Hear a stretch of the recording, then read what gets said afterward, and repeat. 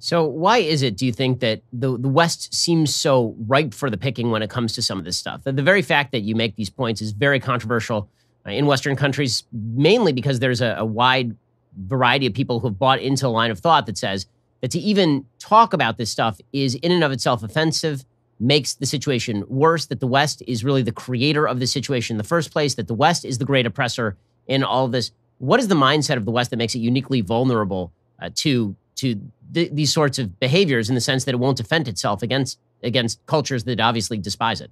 So radical Islam and terrorist attacks that take place or that are plotted are unfolding in a context within Western society where there is a great deal of moral relativism. We're in the midst of these culture wars where on one side identity politics prevails. And according to the dictates of identity politics, multiculturalism, moral relativism, the West is held responsible for past sins, from slavery to colonialism to the Holocaust. And the story of Western civilization is told only from that perspective. Just, a series of terrible things, heinous offenses against humanity that Western civilization committed. The other side of the story, all the good things that the West has done, that is not told, or it is suppressed. And in that context, it becomes, you open the door for exploitation.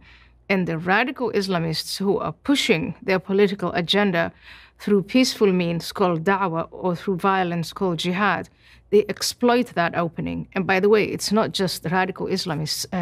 Both China and Russia and other adversaries are happy to exploit that sort of thing. But again, Ben, you are absolutely right to pose that question, because I don't think that radical Islamic doctrine or its agenda is capable of defeating Western society. It's just militarily, economically not capable of doing that. But if the West implodes, that's going to come from the inside.